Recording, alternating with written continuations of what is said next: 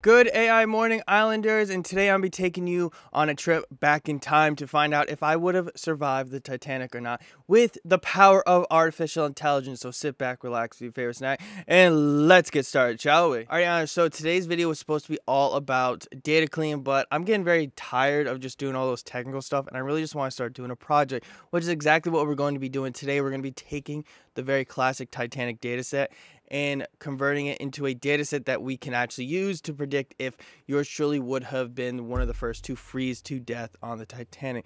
For those new to the Islander community, this community is all about making artificial intelligence accessible by using Python to learn applications of artificial intelligence through demonstration. And my name is William McKeon. I started my college career as an electrical engineering student, but I struggled a lot as an electrical engineering student, but somehow during that struggle, I had taught myself Python and everything you all see on this channel. Before we actually start going on this journey, I want to ask you all to leave a comment down below on whether or not you think yours truly would be the very first to freeze to death on the Titanic, as well as if you know of any classic datasets, go ahead and leave them down in the comment section down below. But really, that's enough talking. Why don't we start getting on with this journey, shall we? All right, so for today's video, we're going to be needing, of course, the pandas data frame. Well, not pandas data frame, the pandas Python package, our very own IR data cleaning Python package, as well as the NumPy Python package and the Seaborn Python package. The last two, SGD classifier as well as train test split, will be going more in depth over in future videos, but really today we're going to be focusing in on just data cleaning the Titanic dataset, which we're going to be getting from the Seaborn's load dataset. This is a database that's specifically that allows you to be able to access a whole boatload of different types of datasets, but just because you get a dataset from a reputable database does not always mean that it's going to be fully clean, which you all see in today's video. Once we have imported all of those Python packages, we can really now start going in and figuring out what is going on underneath the hood of our data set. First off, by coming over to this cell right quick and actually calling upon the head method. And what the head method, for those of you that don't know what it is, it's just going to allow us to see the first few rows of our data set inside of each column. And what am I doing? Head. And this is what I'm talking about. It gives you an idea of what's going on within your data set. Now, what we can tell is survives probably going to be our attribute column, since we want to find out whether or not I survived or not. As well as there's going to be some one-hot encoding being done for this data set. And from deck, I can tell there are some missing values within deck as well. Now, whether or not there's missing values in the other columns, we're going to be able to find out by calling the info method. So Titanic _ df info. Now you can just easily use Titanic _ df dot, what is it, describe, and it gives you a lot of the same information. But what I like about the info method is the way that it's set up. The info method is easier for me to read and understand than the describe, but either way they're going to give you the same results. Now, what I can tell off of right off the bat is that age has quite a bit amount of missing values, based off of how I can tell that all these columns are supposed to be around 891. You can tell right here how it says range index 891, and as well as the first three first three columns have a length of 891. So age should be around that length, and it's missing quite a bit. So I don't know what I'm going to do just yet, but why don't we start looking over more of what's going on within this data set to figure out if we can use other columns to help us out with these missing values inside of age. Now, parch, fair, embarked is an object column and it has 889 missing values. With how little that is, I would consider actually just dropping those missing values. But let's just see, like I was saying with age, if there's any rows that can help us out here. And class is a category. So since it's a category column, we're still going to want to be using one-hot encoder because we're not using class as an attribute column. Now, what's the difference between an attribute column and features, which is what everything else is going to be considered? A attribute column is actually the Y values, what we are trying to predict. So in our circumstance, like I was saying, survive is going to be our attribute column, and that's going to be the values that we're trying to predict. We're trying to predict if I would survive or not. And then the features are all of your X values. Those are the values that are going to help you come up with that prediction. Now, since we're not using class as our attribute column, we can actually use one-hot encoder to change that category column into a more digestible type of more digestible information for our model at the end. Who is also an object column, so we're going to probably have to use one hot encoder on that as well, or we could use ordinal encoder. It all depends on how the values counts end up for that. And then adult male is a Boolean. That's totally fine. We don't want to mess around. Deck has 203. That is a lot of missing values, as well as based off of my background knowledge of the time period, class and deck probably have the same amount of value within our model, because whatever deck you were living on that boat at that time period correspond with the class that you were in. So therefore we can actually I feel very confident in just dropping the deck column and not having any issues with the model's performance. If we were to keep deck inside of our model, it would cause it a lot more issues than it's worth. So that's why I'm just going to drop it right off the bat.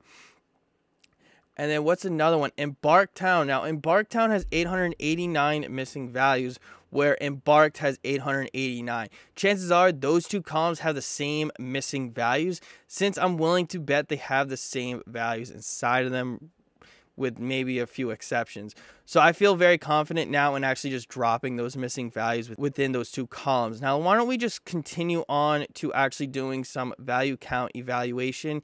And this is going to get a little boring, so what we're going to do actually is fast forward to the point where I show you all of you what I found out by using the values count. So I'll see you all in a couple of seconds for you, but probably a couple of minutes for me. All right, so based off of the data discovery, I found out a couple of things. There's no inconsistent data within this data set.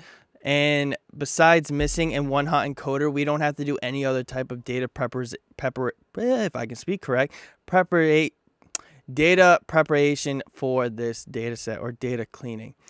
And the next thing we're going to want to do actually is start making those corrections. What I found with the age is that there's 3 categories inside the who column right here. There's 3 categories: man, woman, and child. Each one of those categories has a mean age that represents those categories. So what we're going to want to do inside of these missing values is actually replace those missing values with the corresponding age of those categories. Well, corresponding mean age of those categories on where those missing values fall upon. And the other thing is Embarked and Embarked Town are basically the same thing almost. So what we're going to end up doing is we're going to drop the missing values that are missing from those data sets. Now, more on dropping missing values in a couple of seconds, because you just can't drop missing values just like that. There's some stuff you have to make sure of before you do it. And then deck is going to be actually just fully dropped out, because based off the background information and the research that I did, we can actually supplement this with class. So class is going to become more relevant, and it's going to hold more value than it did if we use deck. But at the same time, deck would have caused some harm for our final prediction. So what we're going to want to do next now is start making those corrections to our data set. So the first thing we're going to do is actually make the corrections to the age column. This whole function right here, I go really in depth inside of the how-to for this specific video on my GitHub. The way that you can get the link to the GitHub is by installing installing the Python package irdatacleaning and calling upon irdatacleaning's resource method. More on how to install irdatacleaning on your local system, whether you're using pip or conda, down in the description bar down below. So go ahead and check that out. But anyways, I'm going to run this real quick, and the next thing we're going to want to do in order to actually make the corrections to deck, we're going to want to just drop it. So we're just going to say Titanic _df dot drop. This is really important to do, especially since we're going to be saying drop NA for Embarked and Embarked Town. So we're going to say columns equals deck.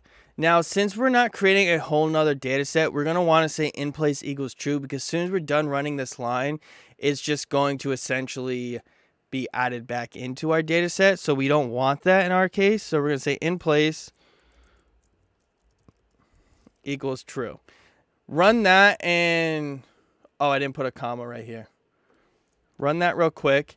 And the next thing we're going to want to do, and the reason why I said you can't just drop missing values, is if we were to keep Titanic, well, if we were to keep the deck column within this, all our columns would have length of, where are you? 203. That's not what we wanted. That's the whole reason why we decided to drop deck, was because of how much missing values it has. So by dropping deck, we're not going to reduce the length of our columns down to 203. Instead, we're going to be reducing the length of our columns down to 889, which is why I feel comfortable just dropping those missing values within that column, within those two columns, because essentially what we're doing is just dropping that whole row that has a missing value in it. And the way that we're going to be able to do that is by coming down to the cell. We're going to say Titanic underscore not drop NA, and then the only input argument you need for this is just going to be in place equals true. Once we've done that, we have done all the corrections we need to do for the missing values. Alrighty, Islanders, so like I said earlier on in today's video, we're not going to be really going that far in depth on anything past what we just did, but like I promised you all, also, we're going to find out whether or not I would have survived the Titanic. So the very first thing we're going to have to do is take our data set and split it up into 4 different data sets.